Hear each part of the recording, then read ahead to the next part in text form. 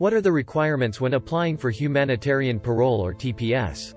Are you a Ukrainian and have been stuck in the US because you can't go home? Or are you thinking of going to the US to escape the war? Do you want to know what you need when applying for humanitarian parole and TPS? Please leave a comment or visit our website to know more. This is our new program Welcome to America, an immigrant story.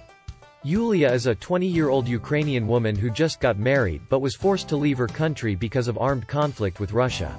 Her husband stayed behind to help defend their country. She initially fled to Poland and hoped to stay there to remain close to her husband. Yulia had trouble finding work and was forced to take a job in a seedy bar, where her boss tried to make her prostitute herself. After that, she no longer felt safe in Poland. Her family was already in the United States and was taking advantage of humanitarian parole for Ukrainians. She made it to America, now what?